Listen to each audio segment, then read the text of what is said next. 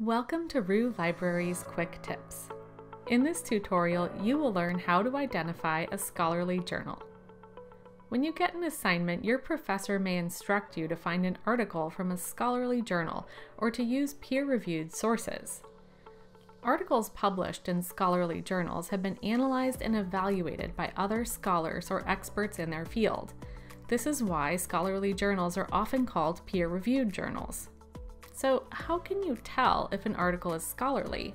Here are some common features to look for.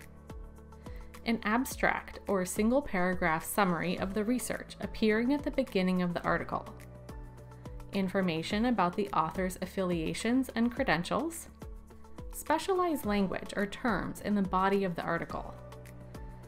And a list of references, sometimes called works cited or bibliography. This list of references can also be a great place to find additional sources for your paper.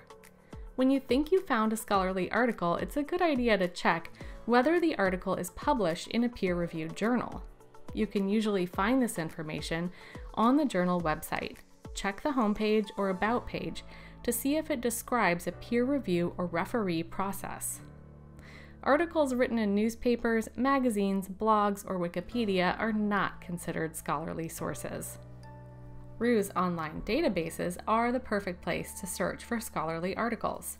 To get started, select Journals and Databases from the library homepage. Many databases include a filter for limiting search results to peer-reviewed journals. Look for an option to limit or refine results by publication type. Then choose the option for academic journal or peer-reviewed. Choosing the right database will make it easier to find relevant and useful information for your project. Roux Library's research guides can point you to the right databases for your specific subject or research topic. Select your subject from the alphabetical list to view relevant research guides, or search for a guide using the search box.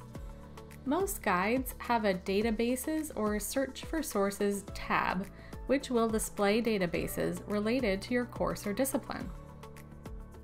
To access these databases, you will need to sign in using your Open Athens login information, which should be the same as your FSC single sign-on username and password.